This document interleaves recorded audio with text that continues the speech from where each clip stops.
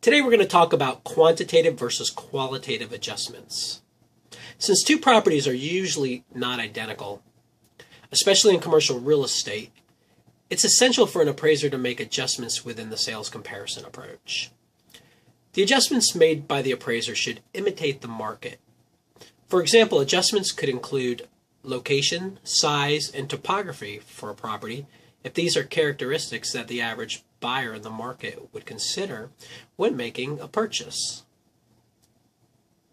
Appraisers can use either quantitative or qualitative adjustments, or a combination of both.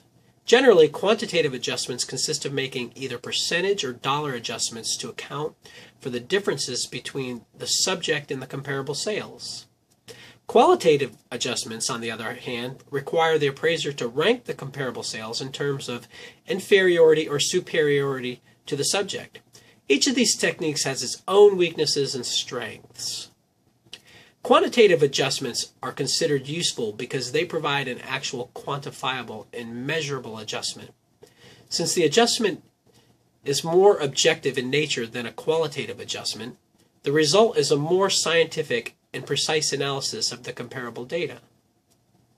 However, the major weakness of the quantifiable adjustment is that it's rare to find the data to support quantitative adjustments. For example, the most common way to find a quantitative adjustment is to use a paired data analysis. In this analysis, two properties are compared to each other that are similar in all their attributes besides the one difference being analyzed.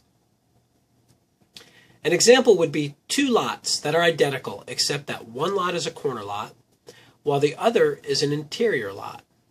If the corner lot is $10,000 and the interior lot sells for $8,000, the appraiser could conclude a corner lot adjustment of $2,000 or 25%. The problem is that there's not enough typical data to provide paired sales for all the required adjustments for the subject property.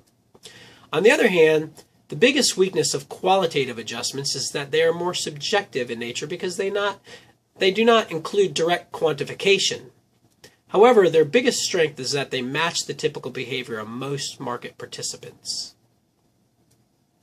It's often more common for the typical buyer to compare property attributes on a scale of superior or inferior than to calculate market-derived adjustment factors.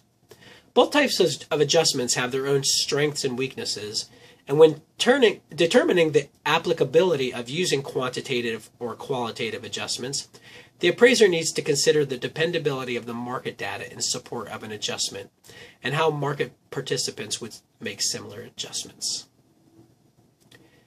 Due to the imperfect nature of the real estate market, the judgment and experience of the appraiser is always a factor in determining what type of adjustments to use. I'm Chris Rowley. Thanks for watching.